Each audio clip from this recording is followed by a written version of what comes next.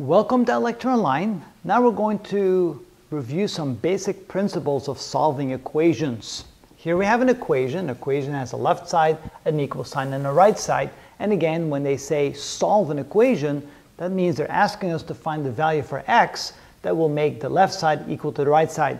What must x be so that this equals this? The way we approach that is in a systematic fashion. First, we find if there are parentheses, fractions, or decimals inside our equation, then we should eliminate those first. That's the first step. So eliminate if there are any parentheses, fractions, decimals, eliminate those first.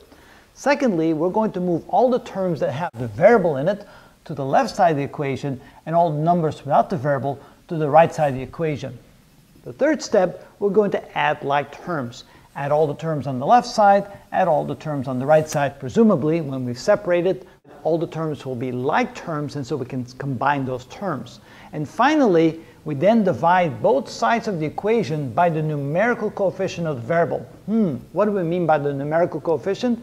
It's simply the number in front of the variable that we're multiplying the variable by. For example, in this term, 3 would be the numerical coefficient of this term. So in that case, we divide both sides by the number 3, or in this case, -3. Well, let's go ahead and solve this problem so you can see how we apply these 4 steps. First step, since there are fractions, we need to get rid of the fraction first. So we're going to multiply the 3 by the 2 terms inside the fraction. That's called distributing the 3 on the 2 terms. 3 times 2x is 6x. 3 times 4 is 12. We still have the minus 3x, and the plus 5 equals x plus 1. The next step, we want to move all the terms that have variables in them to the left side of the equation. We have one of those on the right side, so we want to move the x to the left side of the equation. And we want to move all the numbers from the left side to the right side, which means we want to move the 5 over here, and we want to move the 12 over here.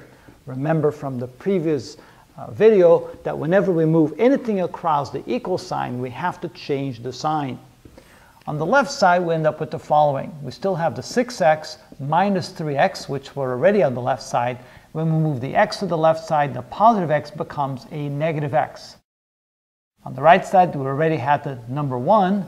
When we move the 12 to the other side, it becomes a minus 12. And when we move the positive 5 to the other side, we get a minus 5. Now we can combine like terms. That's step number 3. We're going to add these terms together. 6 minus 3 minus 1, which gives me 2x, is equal to 1 minus 12 is minus 11, minus 5 is a minus 16. The last step is we're going to divide both sides of the equation by the numerical coefficient of the variable. In this case, that would be the number 2, which means we're going to divide the left side by 2, and we're going to divide the right side by 2. The 2's cancel out. We end up with x is equal to minus 16 divided by 2 is minus 8. And that's how we solve the equation. We now find that if we replace every x in the original equation with a -8, the left side will equal the right side. Let's go ahead and try that just to see how that would work. The original equation was 3 times 2x plus 4 minus 3x equals, I forgot the plus 5. Plus 5 equals x plus 1. We're now going to substitute the -8 into each x. This gives us 3 times 2 times -8 plus 4 minus 3 times -8 plus 5 equals -8 plus 1. Simplifying this, we get the following. First, we multiply this together. We get 3 times -16 plus 4.